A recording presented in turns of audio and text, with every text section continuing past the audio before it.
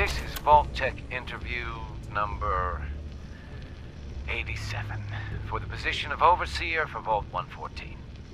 The candidate has refused to give his real name and has only provided the name Soup Can Harry. That's right. I ain't telling you nothing. My name is the name I call myself, not the rank and number the government brands on me. No, sir. Fascinating. Mr. Soup Can, would you mind telling me why you're distrustful of the government?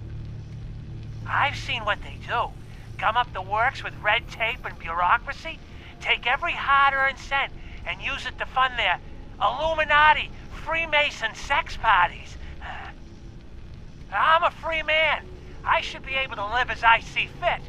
My taxes pay for them streets and alleys and dumpsters. I'll sleep where I want. Sir, according to this, you haven't paid taxes in many years.